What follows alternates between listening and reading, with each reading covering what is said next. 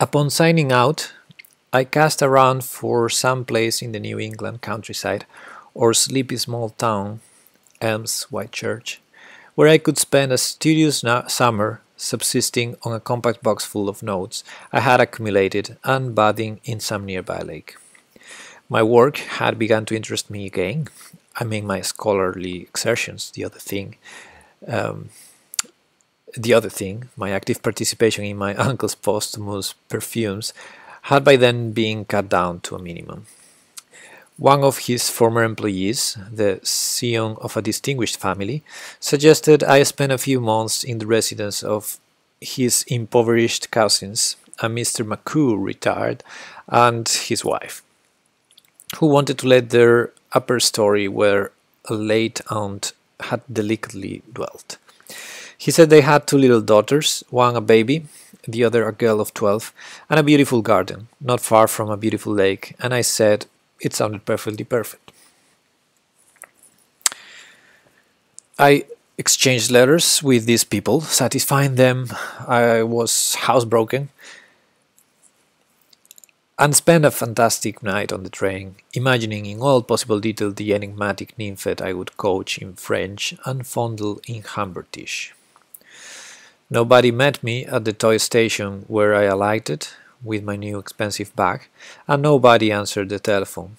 Eventually, however, a distraught McCoo in wet clothes turned up at the only hotel of green and pink Ramsdale with the news that this house had just burned down, possibly owing to the synchronous conflagration that had been raging all night in my veins. His family, he said, had fled to a farm he owned and had taken the car, but a friend of his wife's, a grand person, Mrs. Hayes of 342 Long Street, offered to accommodate me. A lady who lived opposite Mrs. Hayes's had lent McCoo her limousine, a marvelously old-fashioned, square-topped affair manned by a cheerful negro. Now, since the only reason for my coming at all had vanished, the aforesaid arrangement seemed preposterous. All right, his house would have to be completely rebuilt, so what? Had he not inserted it sufficiently? I was angry, disappointed, and bored, but being a polite European, could not refuse to be sent off to Long Street in that funeral car, feeling that otherwise McCoo would devise an even more elaborate means of getting rid of me. I saw him scamper away, and my chauffeur shook his head with a soft chuckle. En route, I swore to myself I would not dream of staying in Ramsdale under any circumstance, but would fly that very day to the Bermudas or the Bahamas or the Blazes. Possibilities of sweetness on Technicolor beaches had been trickling through my spine for some time before, and McCoo's cousin had in fact sharply diverted that train of thought with his well-meaning but, as it transpired now, absolutely inane suggestion. Speaking of sharp turns, we almost ran over a meddlesome suburban dog, one of those who lie in wait for cars, as we swerved into Long Street. A little further, the Hayes house, a white-frame horror, appeared, looking dingy and old, more grey than white. The kind of place you know will have a rubber tube fixable to the tube faucet in lieu of shower. I tipped the chauffeur and hoped he would immediately drive away so that I might double back unnoticed to my hotel and back. But the man merely crossed to the other side of the street where an old lady was calling to him from her porch. What could I do? I pressed the bell button. A colored maid let me in and left me standing on the mat, while she rushed back to the kitchen where something was burning that ought not to burn. The front hall was graced with door chimes, a white-eyed wooden thingamaboop of commercial Mexican origin, and that banal darling of the arty middle class, Van Gogh's Arlesienne. A door ajar to the right afforded a glimpse of a living room, with some more Mexican trash in a corner cabinet and a stripped sofa along the wall. There was a staircase at the end of the hallway, and as I stood mopping my brow, only now did I realize how hot it had been outdoors, and staring, to stare at something, at an old grey tennis ball that lay on an oak chest, there came from the upper landing the contralto voice of Mrs. Hayes, who, leaning over the banisters, inquired melodiously, "Is that Monsieur Humbert?" A bit of a cigarette ash dropped from there in addition. Presently, the lady herself, sandals, maroon slacks, yellow silk blouse, squarish face, in that order, came down the steps, her index finger still tapping upon her cigarette. I think I had better describe her right away to get it over with. The poor lady was in her middle 30s. She had a shiny forehead, plucked eyebrows, and quite simple but not unattractive features of a type that may be defined as a weak solution of Marlene Dietrich. Patting her bronze brown bun, she led me into the parlor, and we talked for a minute about the Macu fire and the privilege of living in Ramsdale. Her very wide-set sea-green eyes had a funny way of traveling all over you, carefully avoiding your own eyes.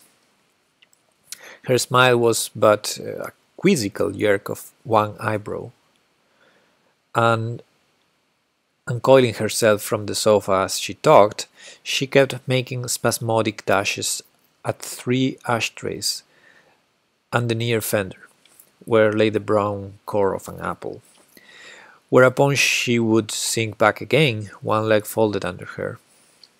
She was obviously one of those women whose polished words may reflect a book club or bridge club or any other deadly conventionality, but never her soul. Women who are completely devoid of humor. Women utterly indifferent at heart to the dozen or so possible subjects of a parlor conversation, but very particular about the rules of such conversations, through the sunny cellophane of which not very appetizing frustrations can be readily distinguished. I was perfectly aware that if by any wild chance I became her lodger, she would methodically proceed to do in regard to me what taking a lodger probably meant to her all along, and I would again be enmeshed in one of those tedious affairs I knew so well. But there was no question of my settling there. I could not be happy in that type of household with bedraggled magazines on every chair and a kind of horrible hybridization between the comedy of so-called functional modern furniture and the tragedy of decrepit rockers and rickety lamp tables with dead lamps. I was led upstairs, and to the left, into my room.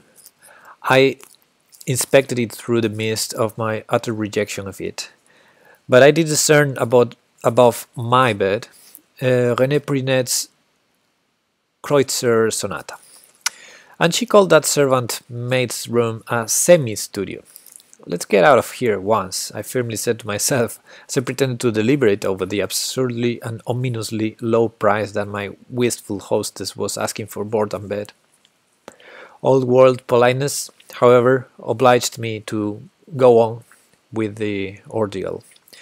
We crossed the landing to the right side of the house, where I and Lo have our rooms, Lo being presumably the maid, and the lodger lover could hardly conceal a shudder when he, a very fastidious male, was granted a preview of the only bathroom, a tiny oblong between the landing and Lo's room, with limp wet things overhanging the dubious tube, the question mark of a hair inside, and there were the expected coils of the rubber snake and its complement, a pinkish, cozy, coily covering the toilet lid. "I see you are not too favorably impressed. I see you are not too favorably impressed," said the lady, letting her hand rest for a moment upon my sleeve. She combined a cool forwardness, the overflow of what I think is called poise, with a shyness and sadness that caused her detached way of selecting her words to seem as unnatural as the intonation of a professor of speech. "This is not a near household, I confess," the doomed deer continued, "but I assure you," she looked at my lips, "you will very comfortable indeed. Let me show you the garden." The last more brightly, with a kind of winsome toss in the voice. Reluctantly, I followed her downstairs again, then through the kitchen at the end of the hall, on the right side of the house, the side where also the dining room and the parlor were. Under my room on the left, there was nothing but a garage. In the kitchen, the negro maid, a plump youngish woman, said, as she took her large glossy black purse from the knob of the door leading to the back porch, "I'll go now, Mrs. Hayes."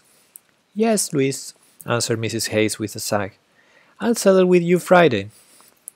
We passed on to a small pantry and entered the dining room, parallel to the parlor we had already admired. I noticed a white sock on the floor. With a deprecatory grunt, Mrs. Hayes stooped without stopping and threw it into a closet next to the pantry. We cursorily inspected a mahogany table with a fruit vase in the middle, containing nothing but the still glistening stone of one plum.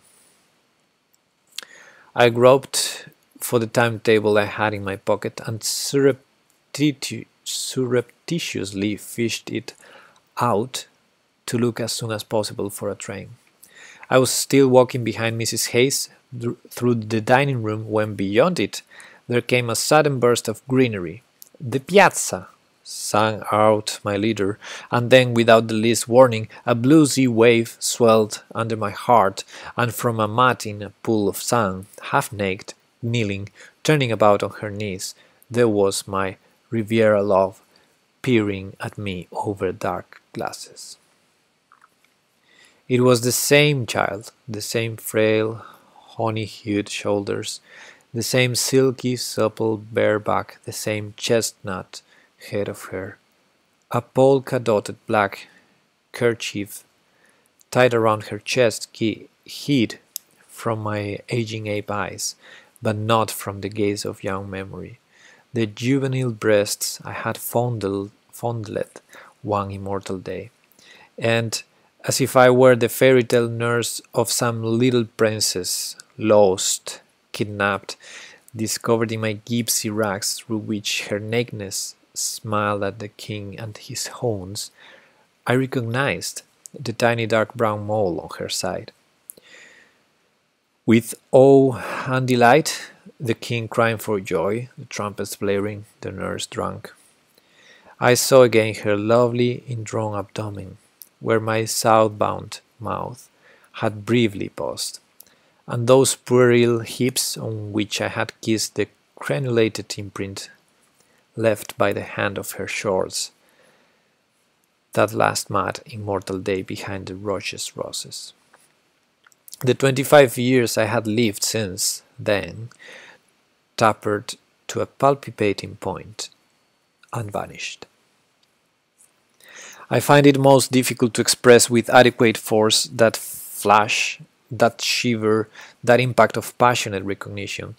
In the course of the sunshot moment that my glance slithered over the kneeling child, her eyes blinking over those stern dark spectacles, the little hair doctor who was to cure me of all my aches, while I passed by her in my adult disguise, a great big handsome hunk of movieland manhood.